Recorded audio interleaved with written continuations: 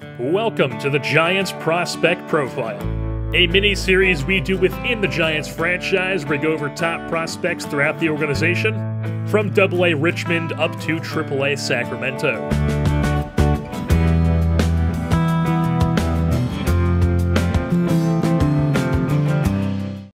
And we are in AA Richmond to go over one of the top prospects in the organization, and that is outfielder Heliot Ramos.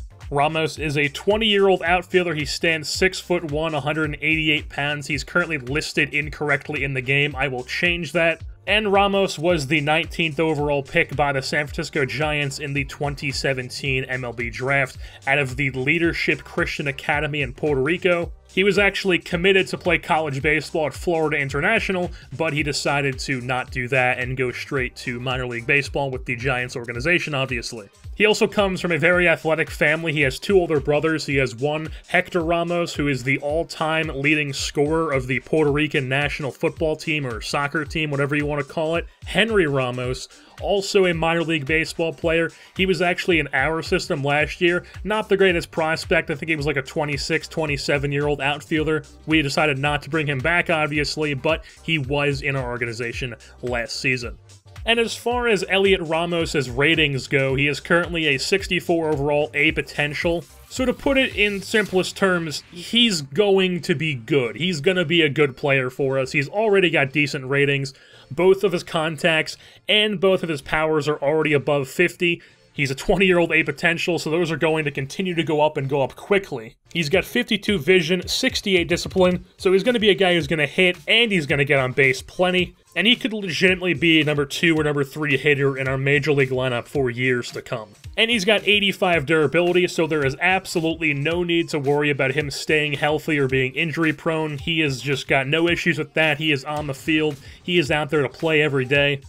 Ramos is decently fast. He's by no means Billy Hamilton. He's not going to be a quote-unquote base stealer in his career, but he's got like mid-60s speed, so he is a guy who is not going to have any problems getting around the bases or moving around the field. But with that being said, even though he is listed as a center fielder currently, he is more suited to be a corner outfielder, and that is where he slots to be at the major league level.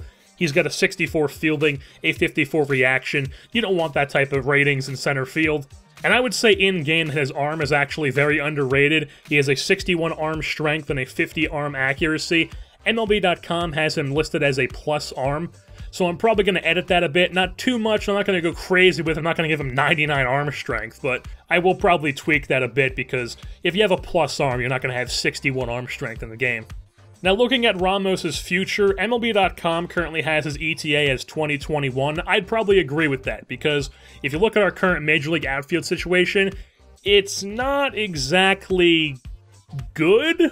Basically a bunch of stopgaps at the positions and a guy who's probably going to be a long-term fourth outfielder. Obviously, Robbie Grossman is currently hurt, but he will be back eventually. He's only on a one-year deal. He probably won't be back, or I would say 1,000% is not going to be back next season. So Robbie Grossman, he's gone for 2021.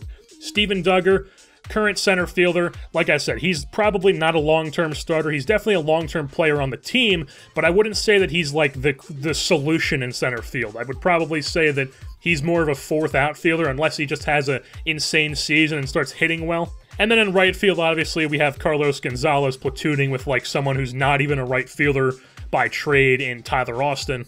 And Cargo is, of course, on a one-year deal, so that's basically 2 guaranteed spots on the corner outfield that Ramos could take next year. And he is going to have every opportunity to be an everyday player in the big leagues for the 2021 season. He's still in AA at the moment, but there's like a 99.9% chance that he's in AAA by season's end. I doubt he'll be up for September call-ups. He'll probably just be up to start the season next year. But one thing's for sure, and that is Heliot Ramos, along with Joey Bart, is the future of the San Francisco Giants.